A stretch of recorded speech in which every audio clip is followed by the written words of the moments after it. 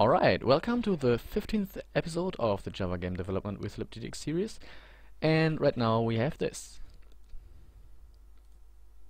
nice little ball here falling down into infinity. So that's not really what we wanted. In this episode I want to get the possibility to press escape so we can get back to the level menu and then go back into this screen here, so we don't have to start up the whole game again every time we make changes, which is taking a lot of time, and some ground, so the ball doesn't fall into infinity anymore. Okay, so let's actually start with the escape button. Not a button, but escape key. And usually I just say, let's set the input processor to a new input processor. But if we do that, you see that we have to override all these methods here, because the input processor is not a class, it's an interface. And if we make an interface, if we instantiate one, we have to give it all these methods here that the interface has. So this is a little bit overkill for this just one purpose, to go back with escape.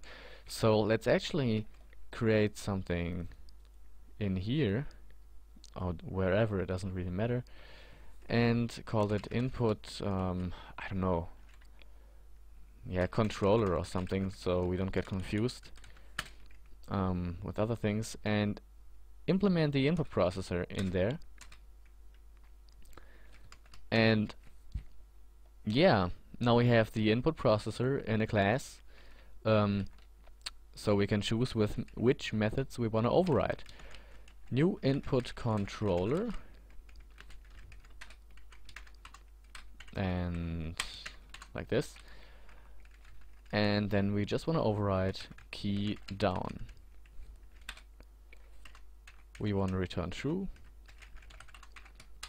because returning true tells the input processor things here to not give this event to anybody else, but it does not really matter because that's the only input processor set in this case. But anyway, if the key code equals keys dot escape, we want to go back into the level menu.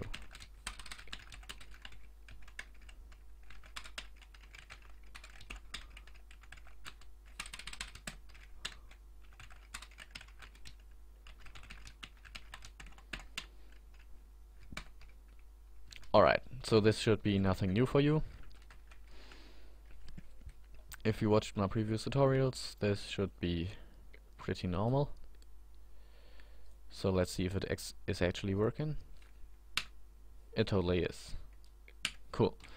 So now let's actually get to the interesting part and add the ground. So at first, this is the ball, and this is the ground. We have to create a body definition again, because actually we can use the old body definition if you just rename it to body definition, but now we want to change and fix that typo up there. Now we want to change the body type to a static body, because the ground is not going to move. Body type dot static body, and we don't want the position to be at 1 meter up, so let's set that to 0, 0.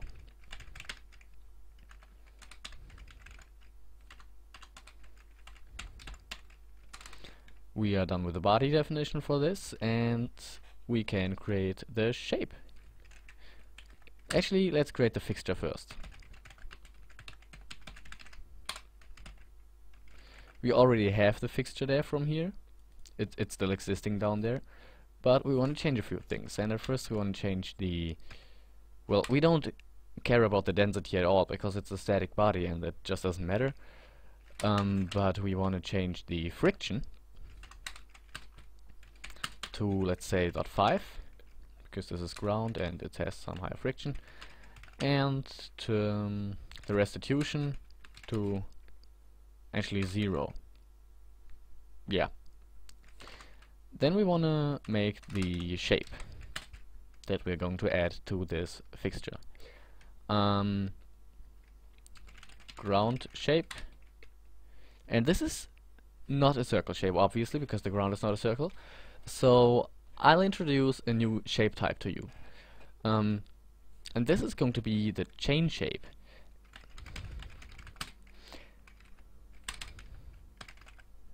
As the name says, oh, I think we'll have to call that ground shape. Ground shape equals new chain shape.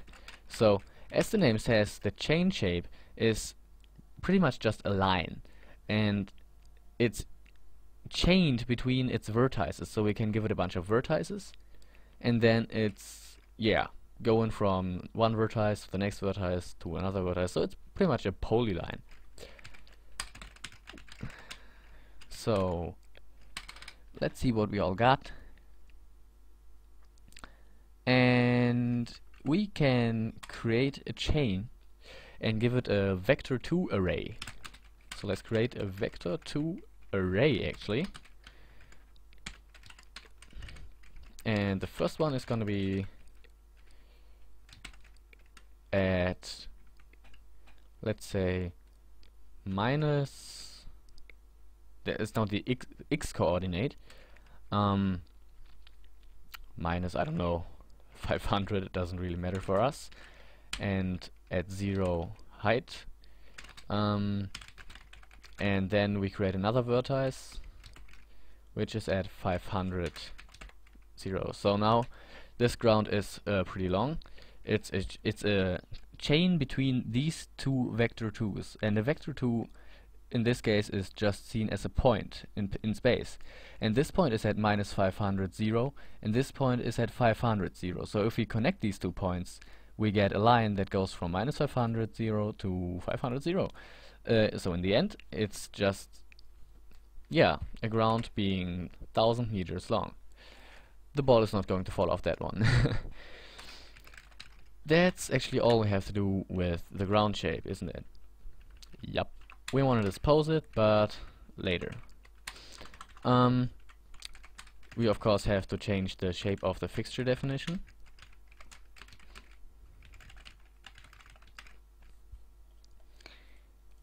And then we can actually go ahead and create it. Create body with the same body definition again, and then create the fixture with the same fixture definition again. This is the exact same line as here, but we changed the necessary things in the fixture def and in the body def. So yeah, we don't have to give the garbage collector 2 things to take care of. I think we could already run this actually. And I forgot that we don't have to do it like this, because we just changed this. And there it is. There is the ground. Pretty simple, huh?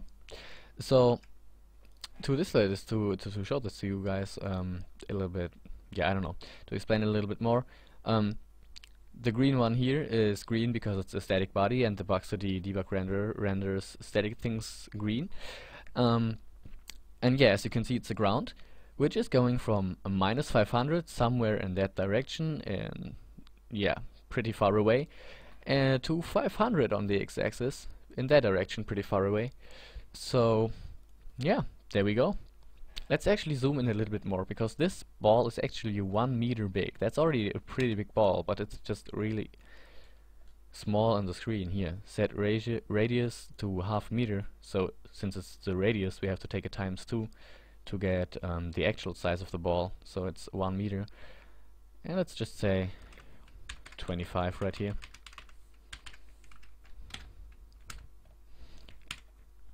And go back in again. And there we are. This looks nicer, I think. Yeah, I don't know, 500 is really overkill. Maybe we want to see the end sometimes, so let's just say 50. And yeah, there's one more thing that we'll notice.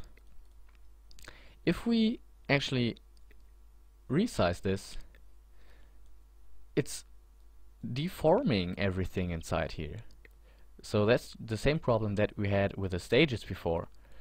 However, there is a really simple solution again. And yeah, the rendering until now is just done by the debug renderer, and it's using the camera combined matrix to to transform everything correctly and just make it look the correct way.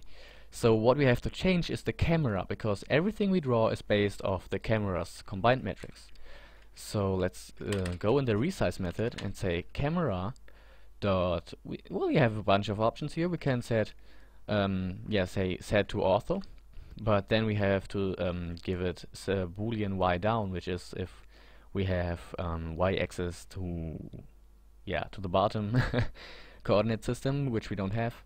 So let's just say viewport width equals width divided by 25. Divide by 25 because we're doing it down here as well. And camera dot viewport height equals height divided by 25. And actually, because we are doing it there, we don't have to do it here. Because if you remember the life cycle of the application listener, it's first calling show and then it's calling resize. So we can size everything the correct way in the beginning. But we definitely have to call camera dot update, because if we change the viewport width and viewport height, some things change, but the camera combined matrix is still the same. So we have to call camera.update, which recalculates the projection and view matrix of this camera. And the combined matrix is the combined projection and view matrix, which are recalculated then. So like this, we recalculate all the camera stuff, and now it should look the same all ways we scale it. Fine, it does. How long is this already? Oh god, okay, this is gonna be a shorter episode. Just make sure you understand the box 2D things again. Yeah, let's call this one here the ball shape, just that we know what we are talking about. And at first we are making the body definition from the previous episode, or the I don't know which episode, and then we are creating the shape for this ball. We're adding it to the fixture def, which holds all the physical information, and then we say the world should create a new body based off the body definition, and on that body, which this create body method returns, it should create a fixture, and then use the fixture definition to create this fixture. So create fixture, just to recall this, means that we add this shape here that we put in the fixture def with these physical options to this body. We could also do crazy stuff like ball shape dot set position actually. Then we have to give it a vector 2 again, and let's say this ball shape is positioned at 5 meters to the right and the same height. So let's see what's going to happen then. Did you see that? The ball is now 5 meters more to the right, but the body actually is still here. It's just the ball shape that's over there. So like this we could actually, let's try this out. No, let's not. We'll do that later. We don't want to mess things up, so we'll just let that how it is. And then down here we use the same body definition as above, but we changed its body type to a static body, and we changed the position to 0, 0 again, because if the ground is at 0, 0, that makes sense, and the ball is at 0, 1 to not be in the ground. Then we create a chain shape, which is a polyline pretty much, that goes from vertex to vertex. So here we create a chain with this vector2 array using these vertices here. From -50 to 50 makes a 100 wide line. Then we use the same fixture def as above, but set the shape to the ground shape, the friction to something different, and the restitution as well.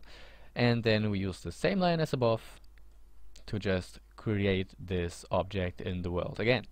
And don't forget to dispose the shape in the end. So, alright. There we go, we got the bouncing ball. Actually, that's a little bit boring. Let's drop it from like 10 meters. Yay! A little bit more action. Okay. So then I'll come up with something that we'll do in the next episode. And until then, have a good day. Thanks for watching. And yeah, see you then.